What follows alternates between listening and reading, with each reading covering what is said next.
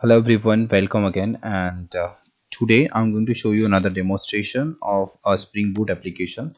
So from technical side, it's using Spring Boot on the JSP for the front end, HTML, CSS, JSTL, and it's following MVC architecture. It's a Maven application, and I'm going to run this application and will show you how the features and functionalities are working over there. This is Courier Management. So in order to run the application, what you need to do, just open the first package. Open this is Courier Management Application.java file, that is your runner file. Right click on this file, go to run it as a Java application. You will see the server will start in a while. It's in a process to store the information and manage the backend of the application. The database it's using as a database MySQL. Here is the database as a MySQL workbench. So we have multiple tables into the database. We have a branch stop, cost, courier, and user table. To view the data of in any table, just right click on the table, select the first option. You will be able to see the option over there, the data. There are three types of roles in this application: the admin role, staff role, and user role. Three types of users are there, so you can log in by three types of user, perform different operation over there. We'll see one by one. First we will log in for the admin and then other users. Here are the credential for the user, different users into the database. Now if I back to my Eclipse, and you can see it's running on 5000, the port number is 5000, and the context is Courier Management. So I'm going to create a URL on my Chrome browser and going to run this application. So it says localhost. Oh no, I don't know, need this localhost 5000 and Courier Management. So this is your URL where you will find the URL. After running the server, you will get this URL under this resource and application.property file. We'll create a comment out URL here, so you can directly copy this URL. Here also we have database configuration. So this is about the Courier Management. So let's move to the front end and things, how the things are looking over there. So this is our home page, and after home page we have two options: registration as a new user or login. If we'll first log in as an admin and check that use for features and functionality for the admin, then we'll move to the staff, then we'll log in as a user. So when I enter the username password for the admin and I move here, so and we have different option for the admin. So admin can add a branch, so admin need to fill up some details. To save the time, I'm going to enter some dummy data over there. You can also enter a dummy data. So the state, zip code, and it should be 6 digit, I guess. The country name, the contact number should be a valid contact number, so I just enter this number. So the branch address is this and the contact number is this. So when I click to the save button, it's store the information, and now it's displaying in here and as a record 4. If I want to delete this record, I can click on this checkbox and hit the delete button. It will delete my record. So I will show you that an example how it's working. So let's edit first and then we'll delete it. So I want to update the address. I'm going to add some extra over there, and if you see the branch list now, you can see that data is edited. Now if I want to delete it, I can delete it quickly. So just click on the delete button. Let's delete any other branch here. Delete the same one. So delete it successfully. Now if I view my branch list, it will not display to me. Under the update price section, we can change the price. So currently the price of the courier service is less than 100 kg, it will be 2 rupees, and greater than sorry okay, it will be less than 100 kg, it will be 2 rupees. Greater than 100 kg, it will be 5 rupees. So we can update it. Let's suppose I want to keep it like 50, and let's keep it 150. I just save the data. If I view the pricing now, it's showing 50 and 150. Okay, here I can add a staff member. In case of new member, I can add the detail here. So I just need to enter a valid email address. So I just add the gmail.com here, the phone number, the valid phone number, 10, and the password, gender.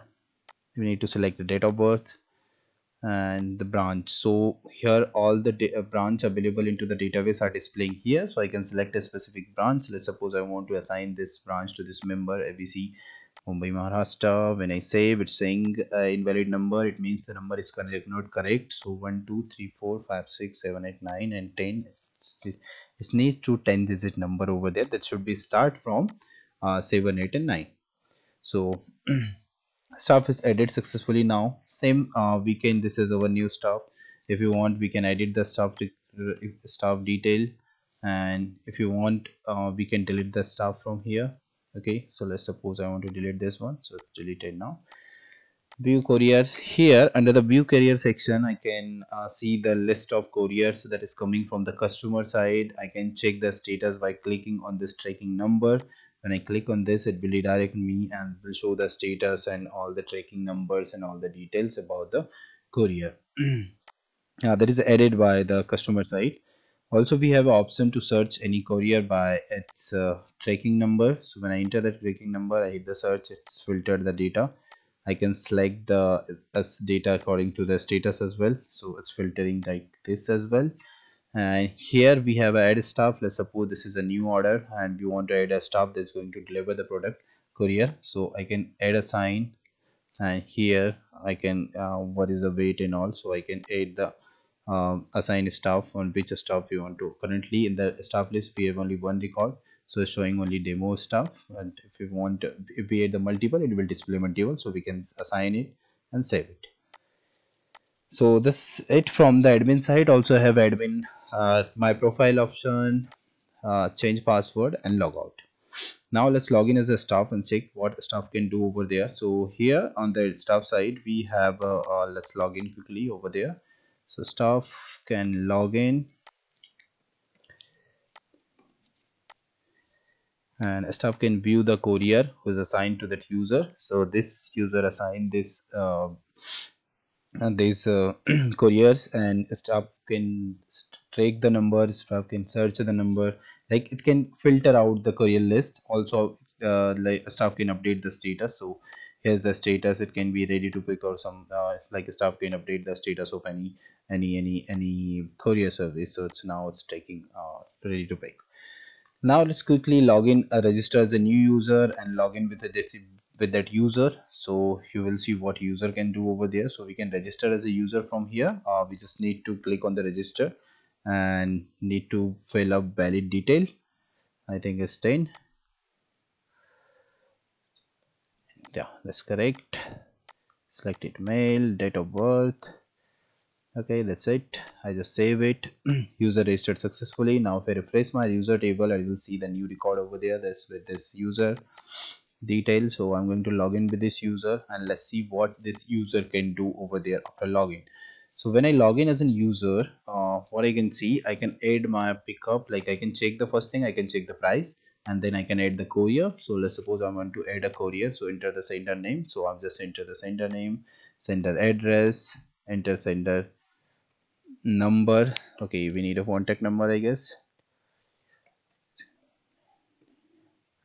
Receiver number, it should be, enter receiver address, enter receiver. Okay, there will be a name. Oh sorry, there will be a name and there will be a number. Select branch. So I just select the branch and wait. Let's suppose 155. Price will be high now.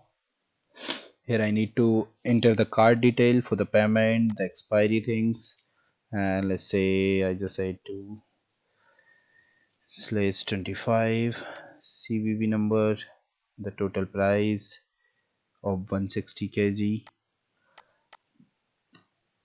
Actually we can update it, and it's also coming by default, I guess.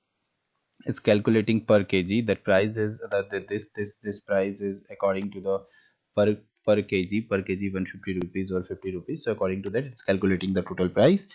And now I can see that I I can track my courier from here. So it's added to the courier. When user, staff and other users will be updated, the status will be updated here automatically.